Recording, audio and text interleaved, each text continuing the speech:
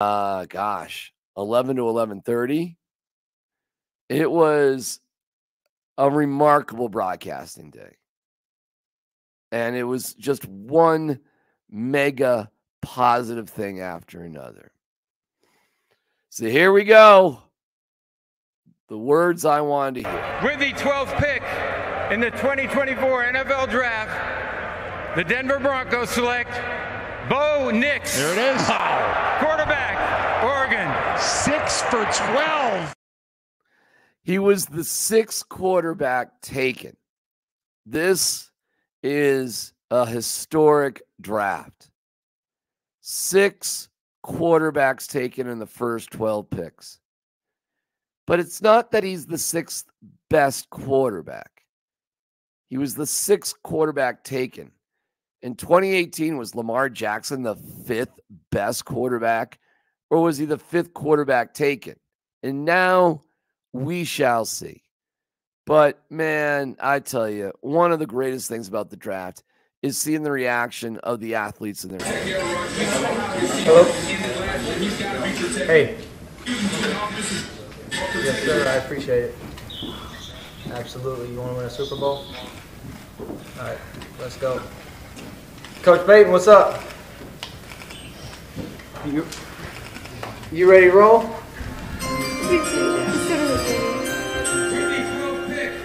In the 2024 NFL Draft, the Denver Broncos select Bo Nix.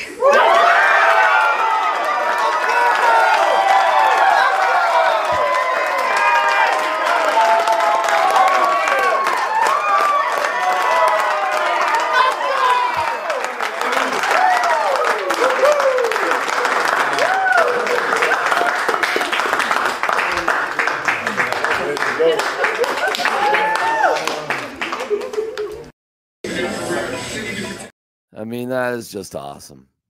So he didn't go to Detroit. Yeah, blame him. He was surrounded by his family and friends. A dad who was a player and a coach. Family who loves him. His wife is 24 years old. And afterwards, he had this message. Denver, I am so excited to be a Bronco. This is such a dream come true. From day one, Denver was my number one. I want to say thank you to the organization. I can't wait to meet the fans. Broncos country, let's go. Today at 2 p.m., Bo Nix will address the media locally here for the first time. And we'll cover it live on Altitude Sports Radio 92.5. Cannot wait for that. Can't wait. Just truly, truly awesome. Meanwhile, during the draft itself, Sean Payton jumped on. This is such a... Seeing Bill Belichick as a member of the media is weird and a little awkward. He's not exactly who I think of with the cool crowd with Pat McAfee, but I don't know. So he's on there with Pat McAfee, and they're talking to Sean Payton, and invest in a tripod, coach. First-hand experience here. But that being said, Sean Payton, this was during the actual draft on both ends. And then we were there for the pro day, and then our private workout was the following day. We threw 80 more balls. And I can't think of a pass where, and so the first sign of an inaccurate quarterback is when you're throwing these shorter routes, because the ball's got to be on the right shoulder. It's got to be on the, for the back. It's a little bit easier down the field to stretch the ball and maybe hide your accuracy deficiencies.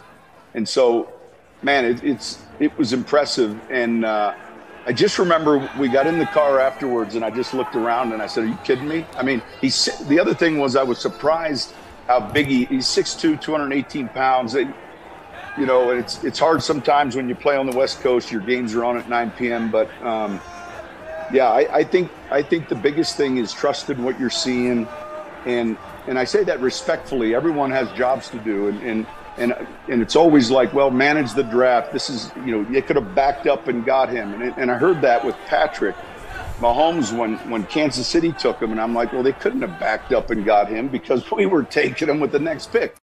Right. which I have literally been saying for months, years even. Oh, he's good at 12. He's not good at 12, but at 22. No, he's the quarterback. It's different when it's the quarterback. Listen, whether you believe him or not, doing a little snooping behind the scenes, it was Nix for these guys.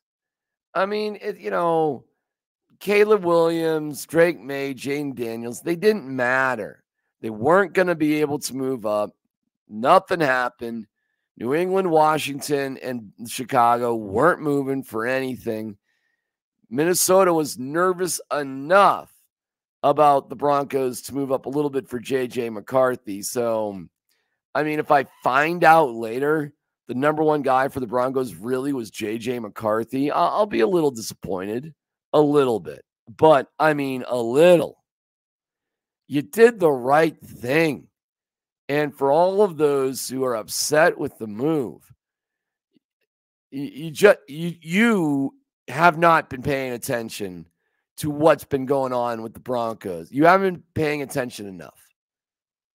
You're lacking in your and there's some people who have been around here for a long time that don't like this move. And how could you pass on Brock Bowers and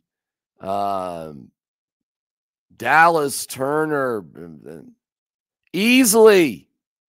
Wasn't even close. George Payton. Never really got too serious. We considered moving back, but once Penix went, it got a little, stressful there at the end. You had the Raiders behind us. And so, we just didn't want to overthink it. This was our guy. We're going to take our guy. But we did think about it, not too far. There was a few, we could have moved a couple picks back and maybe got some picks. But at the end of the day, this was our guy. Let's just take him. Let's not overthink it. And we would have been sick, if we lost him just for a couple fifth-round picks or what have you. I was actively involved in trying to pretend we were moving forward. In other words, it's this time of the year, and it's difficult, and we want to keep our options open. And Sean the jokester. George Payton would consider moving back, not Sean Payton, but maybe this is the right balance between these two. Maybe it is. You're going to move that. George is right. What are we moving back for? A couple of fifth-round picks? Fuck. What are we doing? Do we like this guy or not? That's it. Yeah, I think what the Falcons did was smart and stupid at the same time. It's smart because they love Michael Penix. So why mess around? You're at 8. There he is. Who cares where you think he's going to go? He's your quarterback. Now, what the Falcons did, though, they're paying Kirk Cousins to be their quarterback. And you had a first-round pick, and you didn't help your free agent quarterback. There are players flying off the board in the first round who are going to be immediate starters, and you're picking 8, and you pick a backup quarterback? Way to scream, we don't trust you, Kirk Cousins. That, to me, is stupid beyond belief, but, I mean, whatever.